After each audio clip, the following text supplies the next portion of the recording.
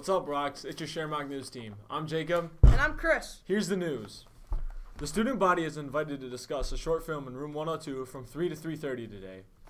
A mandatory DECA meeting will be held on Friday, December 15th, immediately after school in a small gymnasium. All members are required to attend.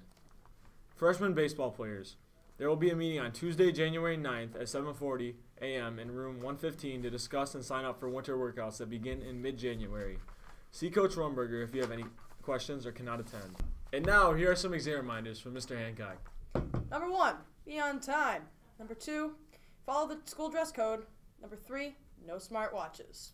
Number 4, park in your parking spot. Number 5, all cell phones must be turned off or placed in a book bag at the front of the room. Before we go, here's your strength and wellness training for the week.